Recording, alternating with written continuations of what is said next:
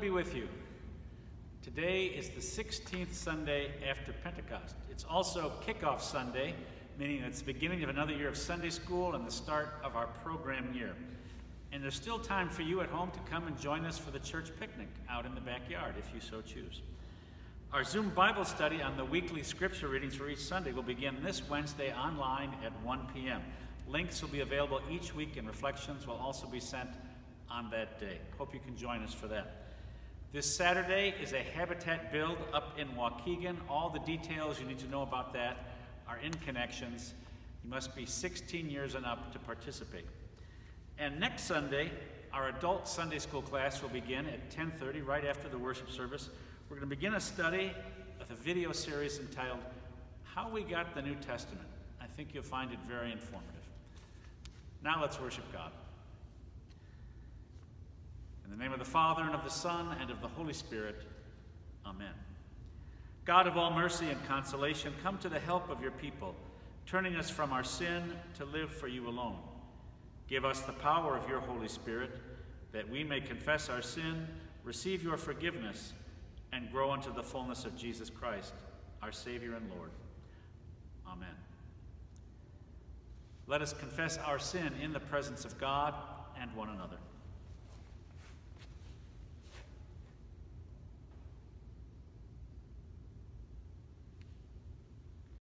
Gracious God, have mercy on us. We confess that we have turned from you and given ourselves into the power of sin.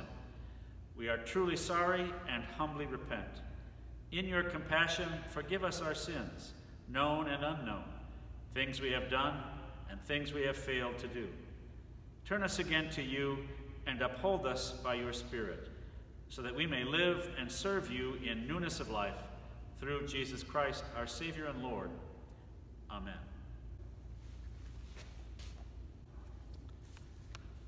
In the mercy of Almighty God, Jesus Christ was given to die for us, and for his sake, God forgives us all our sins. As a called and ordained minister of the Church of Christ, and by his authority, I therefore declare to you the entire forgiveness of all your sins. In the name of the Father, and of the Son, and of the Holy Spirit. Amen.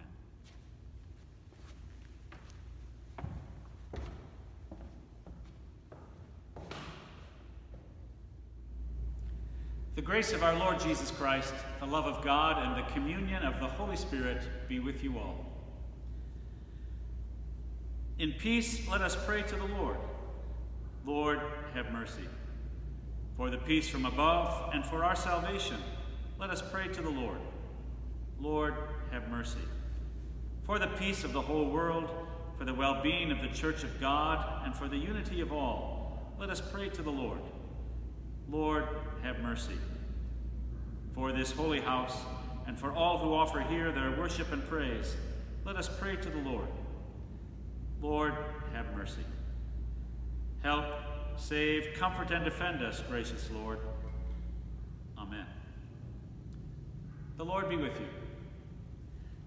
Let us pray. O God, you declare your almighty power chiefly in showing mercy and pity. Grant us the fullness of your grace, that pursuing what you have promised, we may share your heavenly glory. Through your Son, Jesus Christ our Lord. Amen.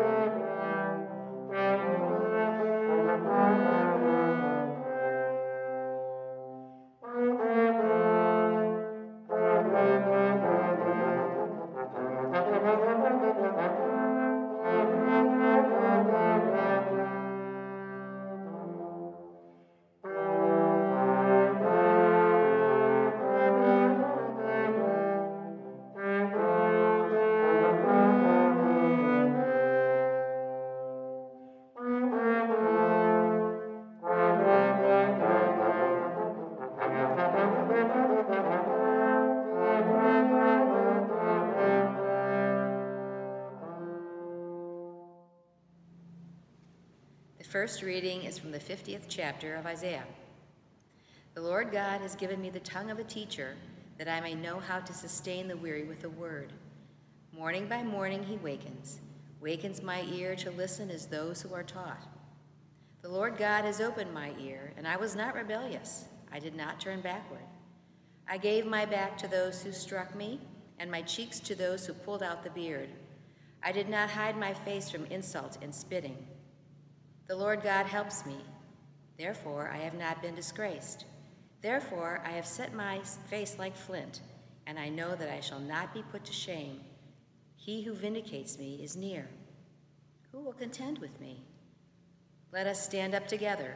Who are my adversaries? Let them confront me. It is the Lord God who helps me. Who will declare me guilty? All of them will wear out like a garment. The moth will eat them up. The word of the Lord.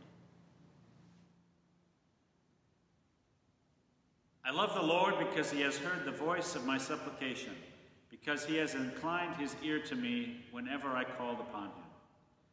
The cords of death entangled me. The grip of the grave took hold of me. I came to grief and sorrow. Then I called upon the name of the Lord.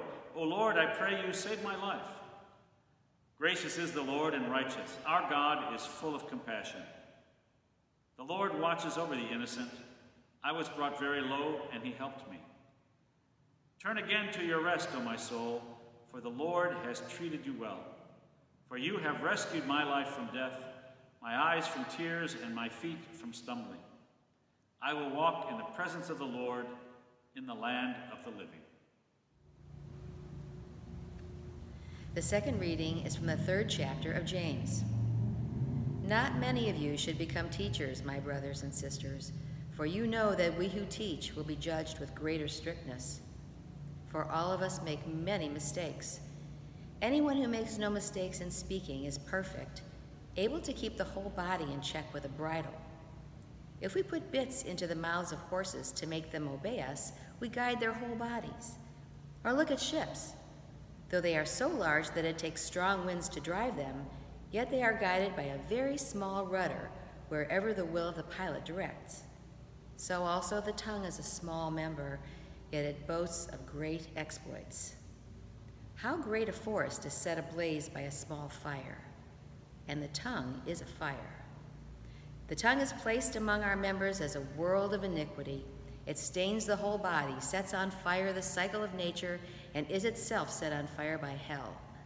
For every species of beast and bird, of reptile and sea creature, can be tamed and has been tamed by the human species, but no one can tame the tongue, a restless evil, full of deadly poison. With it we bless the Lord and Father, and with it we curse those who are made in the likeness of God. From the same mouth comes blessing and cursing.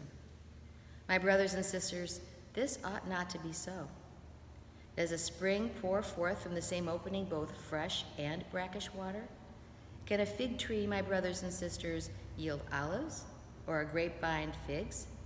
No more salt water can yield fresh. The word of the Lord. The Holy Gospel according to St. Mark, the 8th chapter. Jesus went on with his disciples to the villages of Caesarea Philippi, and on the way he asked his disciples, "Who do people say that I am?" And they answered him, "John the Baptist, and others Elijah, and still others one of the prophets." He asked them, "But who do you say that I am?" Peter answered him, "You are the Messiah." And he sternly ordered them not to tell anyone about him. Then he began to teach them that the Son of Man must undergo great suffering and be rejected by the elders, the chief priests, and the scribes, and be killed, and after 3 days rise again. He said all this quite openly. And Peter took him aside and began to rebuke him. But turning and looking at his disciples, he rebuked Peter and said, "Get behind me, Satan, for you are setting your mind not on divine things, but on human things." He called the crowd with his disciples and said to them, "If any want to become my followers, let them deny themselves and take up their cross and follow me. For those who want to save their life will lose it, and those who lose their life for my sake and for the sake of the gospel will save it. For what will it profit them to gain the whole world and forfeit their life? Indeed, what can they give in return for their life? Those who are ashamed of me and of my words in this adulterous and sinful generation, of them the Son of Man will also be ashamed when he comes in the glory of his Father with the holy angels. The gospel of the Lord. Praise to you, O Christ. In the name of the Father, and of the Son, and of the Holy Spirit, amen. Many of us have questions that we would like to ask Jesus. Why must innocent children suffer? When are you coming again? How do you decide when and how you will answer our prayers? Why is it that some people believe and others don't? Do you still work miracles? What's heaven like? And what's the purpose of mosquitoes, anyhow? I'm sure you could come up with questions of your own.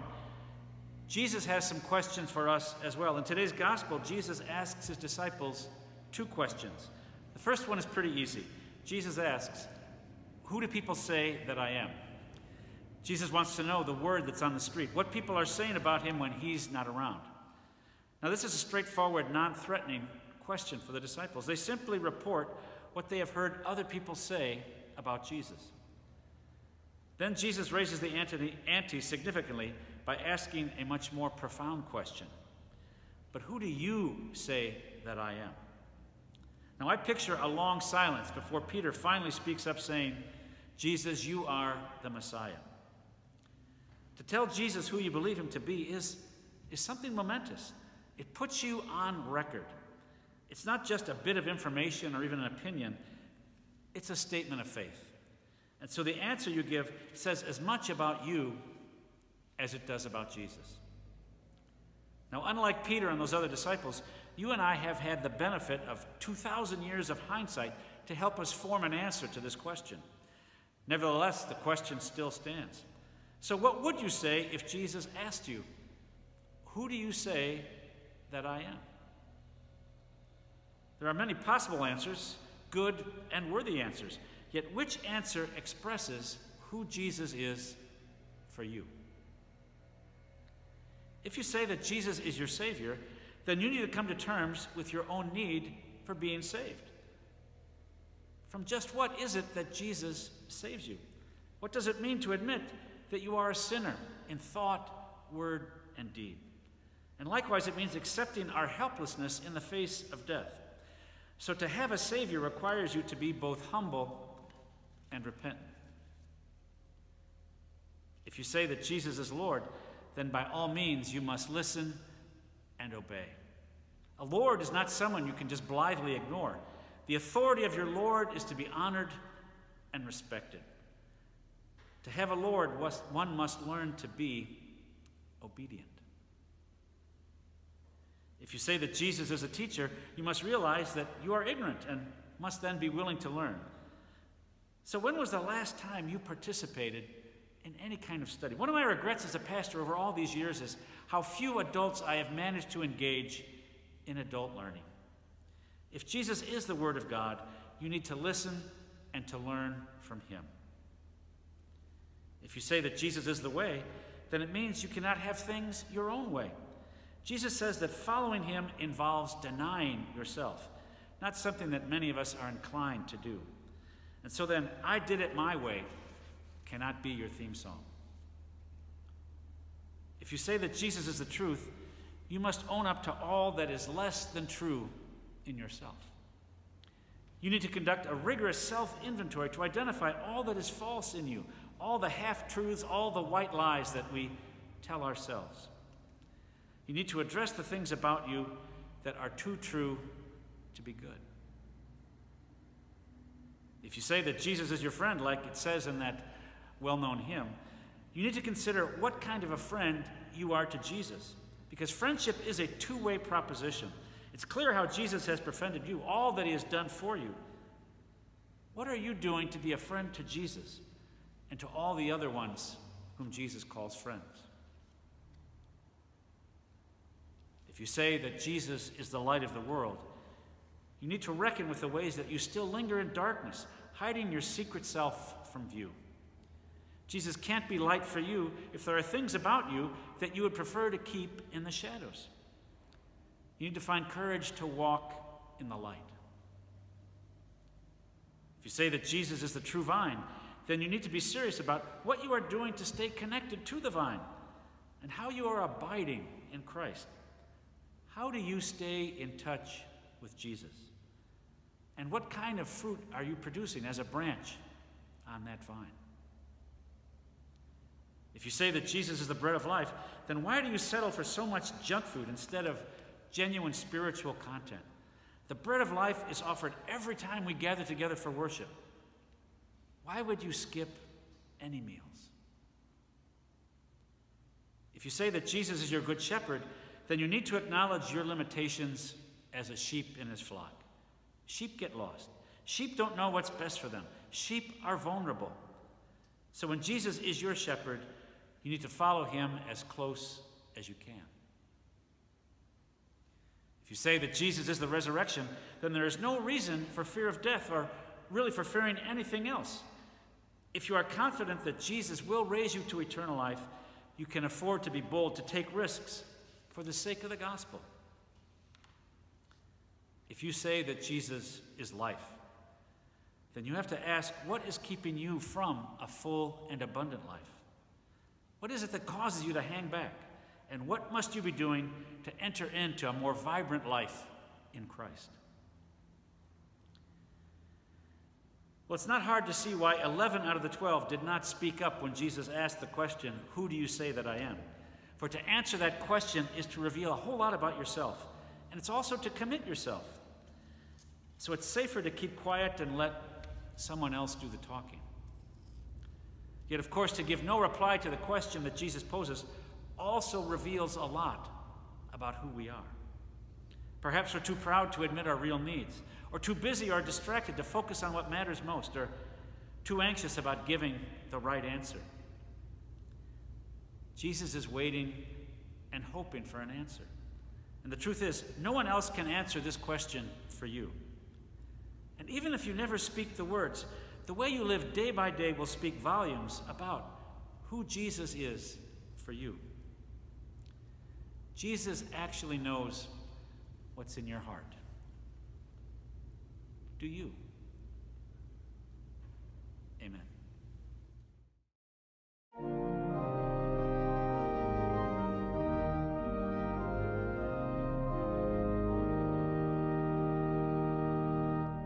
Lord of all hopefulness, Lord of all joy, whose trust ever childlike no cares could destroy, be there at our waking, and give us, we pray, your bliss in our hearts, Lord, at the break of the day. Lord of all gentleness, Lord of all calm, whose voice is contentment, whose presence is balm, be there at our sleeping, and give us, we pray, your peace in our hearts, Lord, at the end of the day.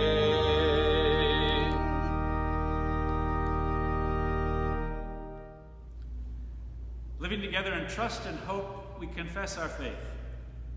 I believe in God, the Father Almighty, creator of heaven and earth. I believe in Jesus Christ, his only Son, our Lord. He was conceived by the power of the Holy Spirit and born of the Virgin Mary. He suffered under Pontius Pilate, was crucified, died, and was buried. He descended into hell. On the third day, he rose again. He ascended into heaven and is seated at the right hand of the Father. He will come again to judge the living and the dead.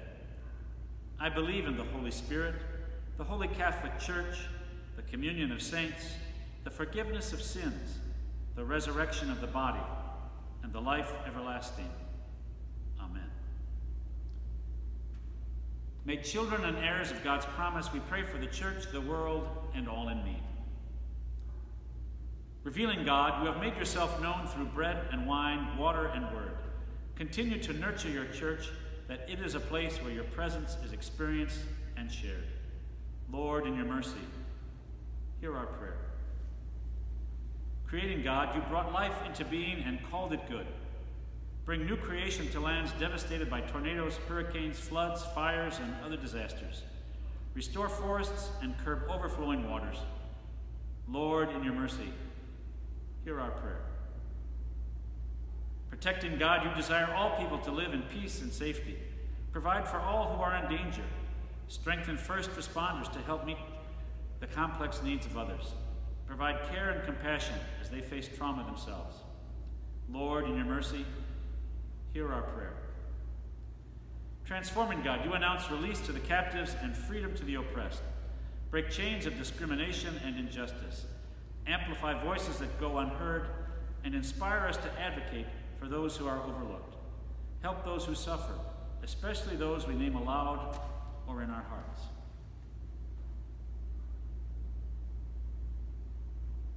Lord, in your mercy, hear our prayer. Forming God, you gather this community together. Shape our communal life, that in our prayer, praise, and worship, we honor you and encourage one another. Keep our disagreements civil and increase our joy in working together. Lord, in your mercy, hear our prayer. We pray for fellow members, Mike and Carol Bennett, Richard and Susan Holmer, and Gerald and Barbara Schultz. We thank you for them, and we ask your blessing on them. Lord, in your mercy, hear our prayer. Redeeming God, you accompany your people through every stage of life. We give you thanks for the saints who now rest in your embrace. Lord, in your mercy, hear our prayer.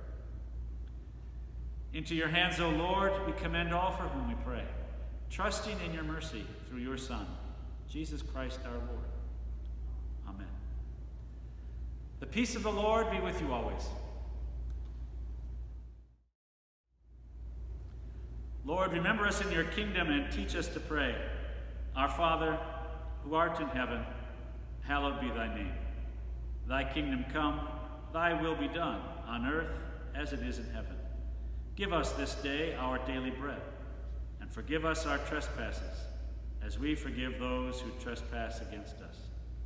And lead us not into temptation, but deliver us from evil. For thine is the kingdom, and the power, and the glory, forever and ever. Amen. The Lord bless you and keep you. The Lord make his face shine on you and be gracious to you. The Lord look upon you with favor and give you peace. Amen. Go in peace to follow Christ, make disciples, and live the gospel. Thanks be to God.